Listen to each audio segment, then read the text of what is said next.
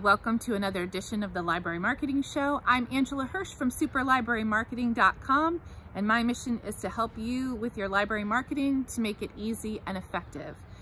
This week, I want to talk a little bit about something that I hope your library is doing in the middle of this coronavirus crisis, and that is helping people escape. We've talked a lot about sharing your digital resources and your e-resources with your community, but I want to take just a moment to talk about how the library can help people to escape the crisis right now with pleasure reading. This is something that my friend Cleo Jones from Edinburgh, Scotland talked about at Edge 2020. She calls reading for pleasure fairy dust. And I think that's particularly important right now when we have so much bad news and so much anxiety and depression. We're worried about the mental health of our patrons. We need to make sure that we're sharing with them books and ebooks and audiobooks that are going to help them escape. And I want you to think about why you fell in love with reading, because I assume that you do, because you work in a library. I certainly did as a youngster, and it was because of that escape element of books.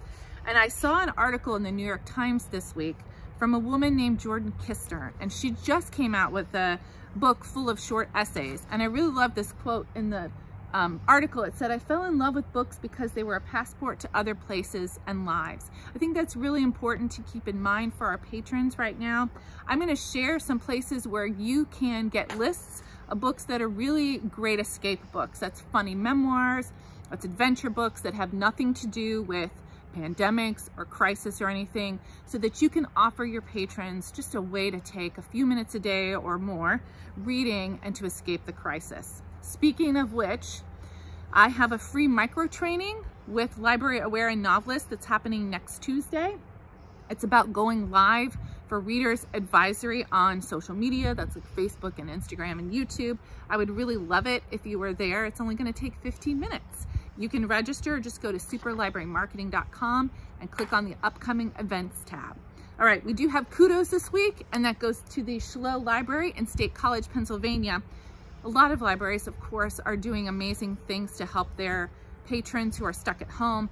Schlow has kind of taken this a step further. We know that libraries are one of the only free public spaces to have meetings and other events when they're open. So what happens when the physical building is closed?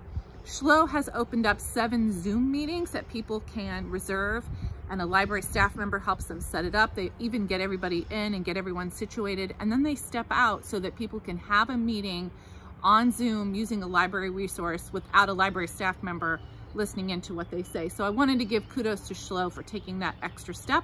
If you have a topic that you would like me to cover in an upcoming episode of the Library Marketing Show, or you have kudos to share, please go to superlibrarymarketing.com and click on the Library Marketing Show tab.